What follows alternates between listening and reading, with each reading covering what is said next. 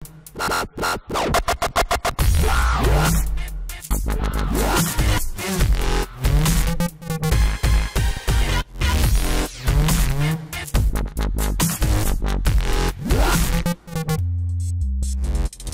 everybody, this is Christian Buckley with another MVP Buzz Chat. And I'm talking today with Oktay. Hello.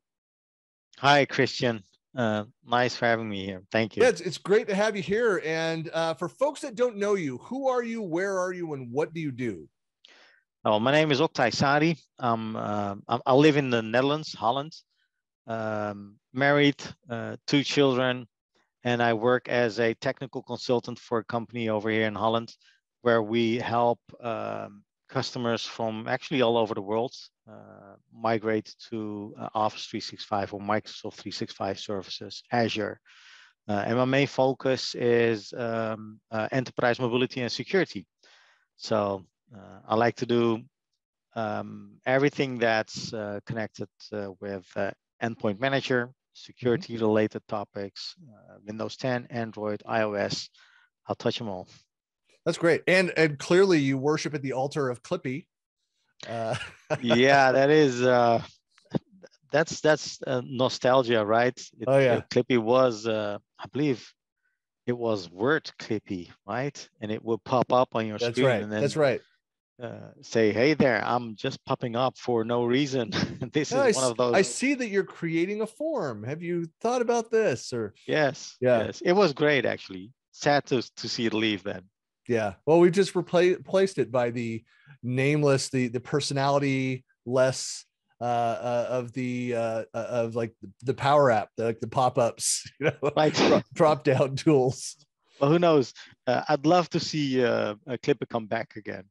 Yeah. Well, I just thinking about that too. Is like I just saw that Scott Hanselman was wearing at an event this week a Clippy T-shirt. I'm like, I've got a Clippy T-shirt. I need to go break that up. Whenever I would wear that, that was one of those T-shirts. I don't know if you when you travel, like going to events and stuff, I would wear different creative T-shirts. The Clippy one, I think I got the most people coming up to me on my flight or at the airport or wherever, like, hey, I love that. And hey, are you able to, I had this issue. Can you help with this? Great. I don't know if that's a good or bad thing, but oh, I think it's a good thing. I also like to wear crazy T-shirts on events. Do try to have some sort of relationship with the event. So on the Microsoft events, I'll try to wear a T-shirt with something from Microsoft, old school or something. But I like to do that. Yeah. Yeah, I was wearing yesterday the last in-person Ignite event was that with the cassette tape was the kind of the Guardians of the Galaxy type play on the T-shirt. It's a great T-shirt. Yeah, that was a great T-shirt. I don't think my kids will actually know what a cassette is, but that's nostalgia as well, right? Yeah. Well, I just saw that. So I have a friend that owns a music store a couple cities down. So he was a friend of mine in college, and so he like me, I'm a vinyl collector and a bunch of things, and I saw he's doing a little pop-up like selling cassettes, and I'm like, oh, that would be great. And then I realized I don't own a cassette player anymore. I have a lot, but I don't have a cassette player. Yeah. Yeah. Who does actually these days? I might have one lying around somewhere on the ceiling, maybe, but that's I need to go find one. Yeah. You could find them for like $20 that plug in USB and play cassettes right into your computer, and you can digitize all your cassettes. Like, it's not expensive. I just need to do it. Same for the VHS cassettes, right? You could digitize the videos you had previously laying around in your home. Well, so what was your path to becoming an MVP? So I know you've been involved in the community for a while, but kind of what was your path?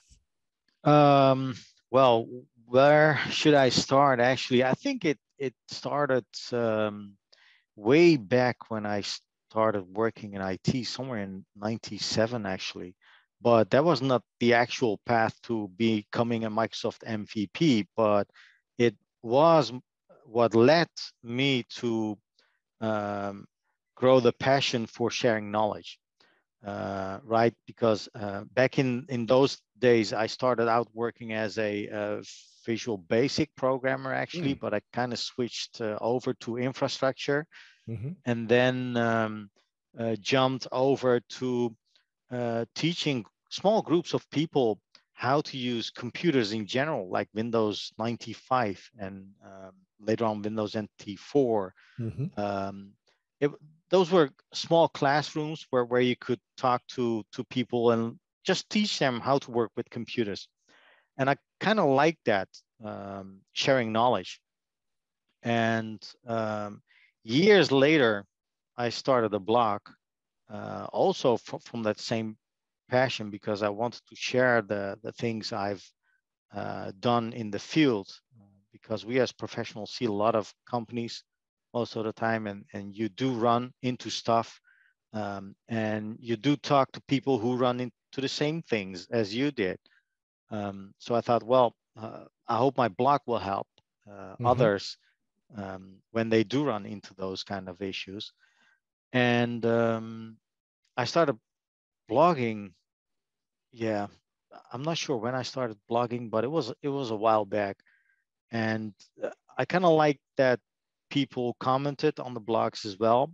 That gave me some sort of indication of what I was writing, if it was good or not. Mm-hmm. And then back in 2019 it was. I'm not sure who nominated me, but I got an email. I received an email from Microsoft that I was nominated for Windows Insider MVP. I did do a lot with Windows Insider back Mm-hmm. then, and I did provide feedback, etc. But I never expected to be nominated with the Windows Insider MVP nomination, because my main focus was enterprise mobility, Intune, and yeah, sure, I did a lot with Windows 10, but so that was quite a surprise, and it was even a bigger surprise when they actually awarded me with the Windows Insider MVP nomination. Felt felt very good, actually. Mm-hmm. I'm kind of the humble guy, but yeah, it's a feeling you can't really explain. And I've been a Windows Insider MVP for 2 years. And then the third year, 2021, I didn't got re-awarded again. So I've set myself a goal then again to hope and maybe become Enterprise Mobility MVP somewhere in 2022. And that was September 1st. So I did, Congratulations. Yeah. Just, yeah, thank you. yeah, it's great. Yeah, it is great. It is very good to be part of such a close community of like-minded people. Mm-hmm. And like I said, I think it's all about sharing knowledge with others and helping others out. Um, and I believe you once said that we MVPs are very approachable people, right? I But like to think that for the most part, it's not for the going to be most part, it's like 99 out of 100. 99 out of 100. Okay. So I hope I'm approachable for others as well. Um, and yeah, it's the thing I like to do most, Yeah. helping out other people. Yeah. I'd say, and just on that note too, I said, yeah, I know a couple of cranky MVPs, brilliant people. They're not as approachable. They're but still, I mean, they help But plenty of they people. are, yeah, They are in different ways, but like people on the streets, like, hey, you're an MVP, can you help me with this? Like they hate that, they abhor that yeah. scenario. Just But lock me up yeah, in a yeah. room and let me do my job, and I'll help you out from Listen, within the room, and right? if there are people that are interested in becoming MVPs, I mean, I know some MVPs that are hardcore introverts. Like they don't do events, they don't speak. They do things behind the scenes. They're in forums. They don't want to build a profile that's out there and doing the other things. And so it takes all kinds of people and backgrounds. But at the core, it is that being an MVP means that we're open to helping people in some way. Yeah, So true. I do believe that. And some of those people, I think they do a great job, maybe with the program groups as well, mhm. because you get a lot of invites from Microsoft to join the product group meetings, where you can leave your feedback and think with the Microsoft guys about some of the features they're maybe trying to implement in all of the solutions we use every day. So yeah, I guess it's true. You don't have to be in the front lines to be an MVP. You just need to share a bit of knowledge and give your feedback about the products you use every day. Yeah. And be yourself. And be yourself. Yeah. Find something that is natural, that's organic. True. Yeah. So I know, so you've been in around the program for a few years, even though this is new, but you're been aware of it for a while. And I'm sure you have people that have come up to you and like, well, what can I do? Like, they know you and how could I get involved? How would I do this? Like, what is your advice to people about how to approach that? Like becoming an MVP. Well, I think the best thing you can do, and you actually said it, is be yourself and do what you like most. Because even if I wasn't awarded the MVP nomination, I would still write my blogs, and I would still create my videos, and I would still go on the tech forums and help other people's out.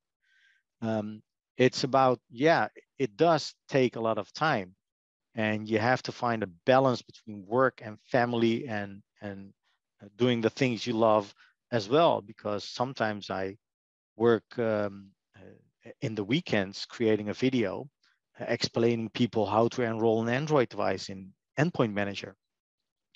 But like I said, I would still do that even if I wasn't awarded the MVP nomination. Yeah.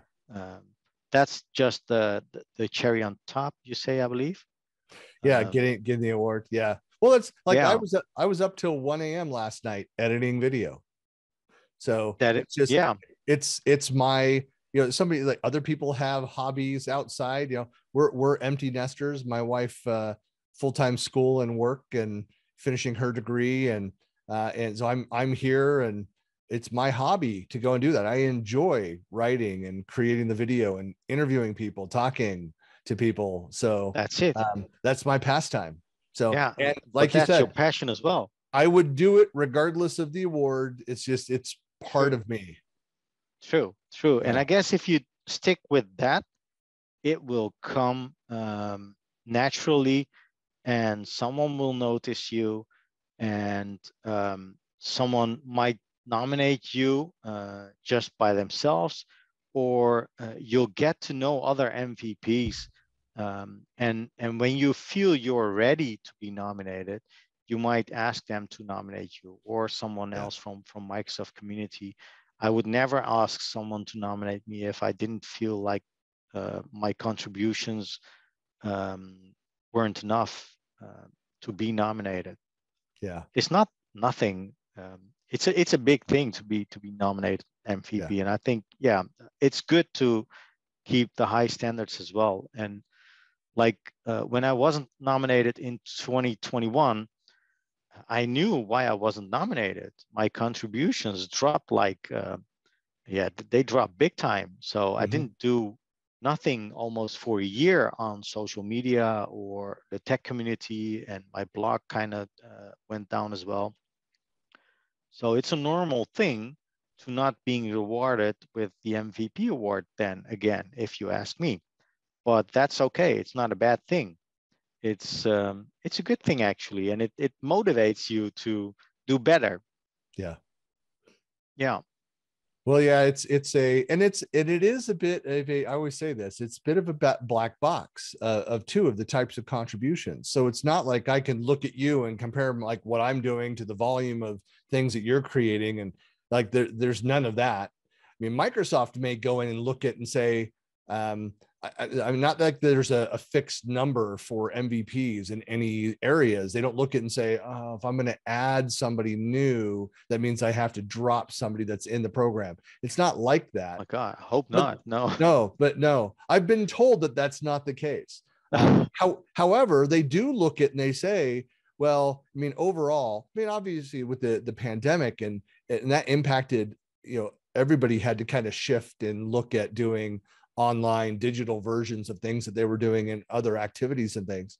But Microsoft does look at that and say, what is kind of the balance? And there are some people that are doing considerably fewer things, but the quality of the importance of the things that they are doing could be very high. So, I mean, it's honestly, I appreciate when the MVP leads have to go in their end of year and go and review all of the contributions. Like, bless them for taking on that work. I would not want to do that. It's months of activities that they're doing that. But again, it kind of goes back to, I don't think there's any shortage of ways, of ideas for how you can help other people and just get involved. I have two friends that both are now MVPs, but for a couple of years tried but were submitted multiple times, and they were doing just a ton of stuff, speaking and organizing and user groups and content and just tons of things around there. And we're frustrated that they weren't able to, like, why am I not breaking through? Why I'm not getting in? And two people said basically the same thing to me. And I had nominated one and kind of added my name to the second one, but both kind of came to the same way and said, you know what? I'm not focusing on that anymore, as it doesn't matter. If I get it, I get it. I says, there's been so many benefits to just working this way and being collaborative and giving back to the community. And one of them just said, look, my business is booming. I'm turning away customers because, I have more than enough to do. It'd be great to have an MVP award, but I'm not even thinking about it. It's off my radar now. And like a month later, you got awarded. Yeah. So, that's maybe good that's a to key. hear. Maybe it's the humility part of that. It's just like, once you kind of break of that, like so focused on becoming an MVP, like could be true. There's a point to what you're saying, because I don't think becoming an MVP should be the main focus or your main goal. Like I said, it is the cherry on top of all the work and contributions and community work you did. And it's great being nominated, don't get me wrong. But it's not my first priority to be nominated an MVP. Yes, you do get some perks, but it's not about the perks as well. It does have some benefits, like the community itself, the MVP community itself, all the great people who are working with Microsoft, where you can get in touch more easily, maybe. Yeah, the access is huge. Yeah. So whether individually, like personally building out like your skills, your network, but also your company. I mean, there's direct benefits to employing MVPs because of the connections that they have as well. True. Yeah. And that's what I like most, I think. I do have to find my way around the product group meetings and getting to know the right people, having your feedback land with the correct people as well. But that's kind of in progress right now. So I hope I can be of some added value for the community, for the people, as well as for Microsoft products, and see from there. Well, one thing is my word of advice, and I know, again, you're familiar with the program and everything, but is just to be careful with how much you try to go to, because there are so many, NDI calls, so many product team calls and previews of things and different programs and things. Microsoft will, like any employer, they'll take as much time as you'll give. And so it could be a full-time job just trying to keep up with everything that they offer that's out there. I think it's impossible to go to all those meetings. You have to be selective, right? Yeah, you have to be selective, and you have to pick the ones you want to contribute to. And I think it's a good thing to have a look at the product group meetings that really spark your interest, right? Because I tend to get involved with the product group meetings that are security related, endpoint manager related, maybe sometimes identity, because I do touch conditional access, etc. But to be honest, although I love the Power Apps in SharePoint and Teams and everything that's living in Microsoft 365, I don't think I'm going to be of add value for those products because there's still a lot of things one to learn. And I think there's a lot of other people who are much better in doing that than I can actually do. So yeah, true. You have to be picky. Yeah. I don't think you, yeah, it is a day job. Actually, if It's you want to right. go for that, it could be a day job. Today, I received 7 different meeting invites for different topics. I said yes to one. I said maybe to 2 and no to the rest. Yeah. And so that's, and it's almost every day. It seems like that I get, a couple of those things. And then I was part of another, invited to get a preview of something new that's coming out. And there were just 4 of us on that call today. So it was very limited group. So there's a lot of that. I mean, that's the kind of the access that you get to take a look at, and Microsoft gives insights into NDA only discussions, and they want feedback. And so there's a lot that you can go and do, but yeah, I'm having to say no to more and more because it's interfering with the day job. I do believe that. So it's got to be careful. Yeah, you got to be careful. You got to be careful. And even though most of the calls are NDA, you still learn a lot of what's coming, and you might anticipate on it and see from there. But yeah, it's good to be part of such a great community. Really, it is. Well, definitely. Yeah. Well, Oktay, really appreciate your time today, and it's just this brief discussion, getting to know you, and hope to see you at maybe the MVP Summit next year. I don't know what's happening there, but hope so, Christian. One of these events soon. Yeah. Yeah. Well, folks that want to find out more about you, what's the best way to get in touch with you, to find you? Well, you can have a look at my LinkedIn profile, of course. I'm also reachable on Twitter, and I do have my blog. It's called allthingscloud.blog, and you can look up YouTube as well. Excellent. And I'll have, of course, all the links. It'll be in the YouTube as well as the blog post. So, Oktay, really appreciate your time today. Thanks for having me, Christian. It was my pleasure.